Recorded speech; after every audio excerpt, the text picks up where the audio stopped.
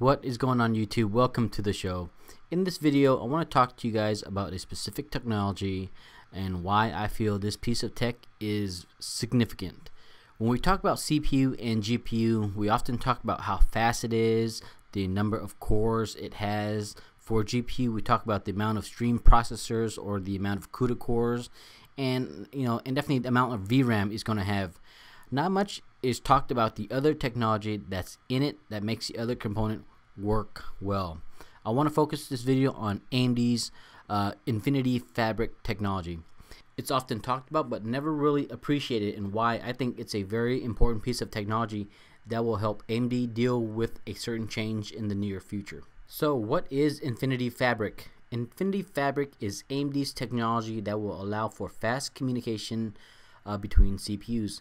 In basic terms, it's an interconnect that acts as a communication bridge between cores inside a multi-core CPU.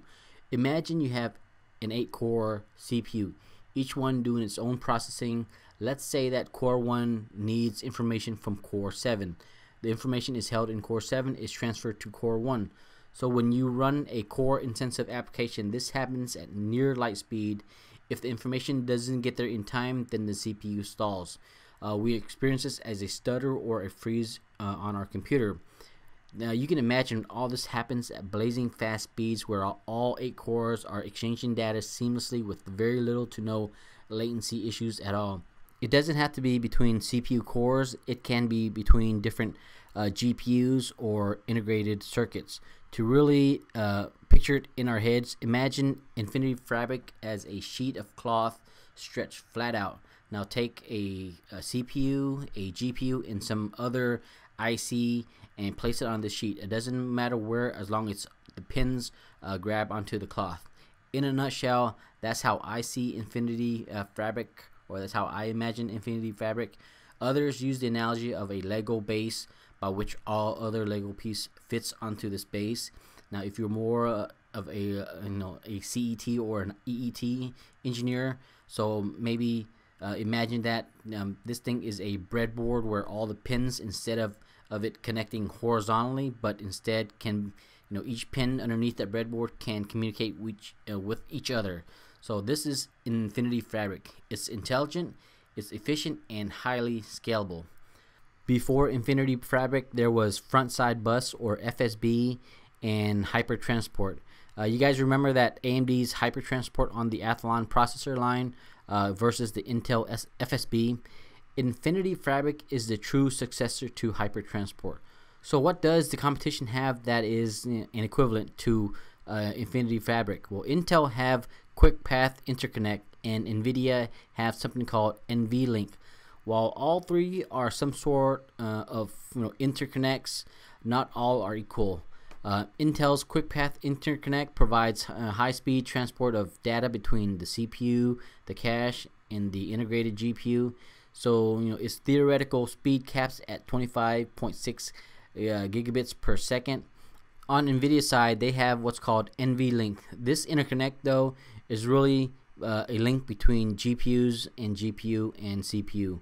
So in a case like, say, SLI, you have a 3-way SLI, you have 3 GPUs, so that NVLink is between GPU 1, GPU 2, and GPU 3, and also a link to the CPU. So all that information is processed quickly, and it's 10 times faster than, say, PCI Express 3.0 interconnect. One lane of NVLink is 25 gigabits per second, or one direction. So this technology is best used for, say, in the instance of say a 10 GPU rack, server rack, where you have, say, 10 P100s. So that NVLink is between each individual P100s, allowing for a quick communication between those GPUs. And so that's what NVLink is. Different, same concept, but different in terms of what Infinity Fabric is. Infinity Fabric is baked onto every AMD CPU and GPU going forward. It has a 256-bit wide bus with speed that is scalable up to the speed of memory. Think about that. This is why, or this is the very reason why Ryzen CPU sees a tremendous bump in performance when compared with, say, slower speed RAM in the same system. Here are some benchmark from a YouTuber channel, Mind Blank Tech. You can see from the benchmark that most of the time it beats the i7 7700K just by having 3600 megahertz RAM. Infinity Fabric is highly scalable. We just saw that as memory speed gets faster, so will the bus speed of the Infinity Fabric. AMD knows that it's created something special. That's why it's putting Infinity Fabric onto everything that it's making going forward. We see it in Ryzen, Threadripper, Epic, and even Vega. This is a great piece of technology, but not many people understand how far-reaching it is. Do you guys remember Moore's Law? It states that transistor will double every 18 months. So far, this prediction has held true, but we're getting to a point, or we're beginning to see that shrinking the die size, but also packing twice as much transistors is getting difficult, and at some point, all the chip makers will hit a wall on this. Here is Michio Kaku, a physicist, talking about this. In 10 years' times or so, we will see the collapse of Moore's Law. In fact, already we see a slowdown of Moore's Law. Computer power simply cannot maintain its rapid exponential rise using standard silicon technology. Intel Corporation has admitted this. The industry as a whole knows this, so how does Intel, Nvidia, and AMD deals with this? By going with what's called a MCM, or multi-chip module design. It means that we will see 2 or more chips built onto one module. It's a way for these companies to maintain the performance increase that we expect from them until their technology is there to continue Moore's Law. As you can see from Threadripper, the CPU module here, it's huge. It's very big, but underneath that, that lid holds a 2 multi-core CPU. Epic is another MCM design. What about GPU? Well, Moore's Law doesn't discriminate. Even GPU will be affected. Nvidia is talking about MCM for their future GTX GPU. Now that AMD has Infinity Fabric, doing a multi-chip module Vega or Navi is a real possibility. Imagine in a few years we might see a single slot Radeon GPU with 2 Navi core MCMs, both working on one GPU module, basically doubling the stream processor, the compute units, and doubling the performance, near 100% efficiencies from both of these GPU cores. That's pretty crazy. Do you remember the Radeon R9 295X2? This is AMD's 2 or dual GPU on a single PCB. If you're wondering, this is not an MCM design, but like I said, it's just 2 GPUs built on a single PCB.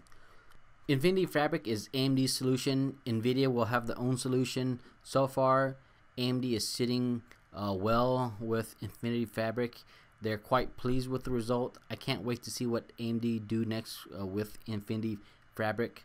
Hypertransport is an open source project, so who knows, the others might just adopt it as well.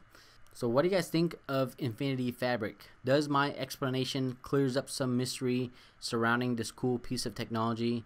If I missed something or if I got something wrong, please let me know in the comments below. I hope you guys like this video, and if so, please like the video and don't forget to subscribe. And also, I want to let you guys know that my work schedule has picked up a bit, so my numbers of video that I put out a month or a week is going to decrease a bit. Of course, I'll try to give you breaking news on AMD and Nvidia and other technologies that I think are important, and so I'll break those in for you guys. So far my channel has been doing a lot of AMD, but that's because AMD has new products to launch, and so they are getting a lot of the news coverage over it. But thank you for watching, and I will talk to you guys later. Bye bye.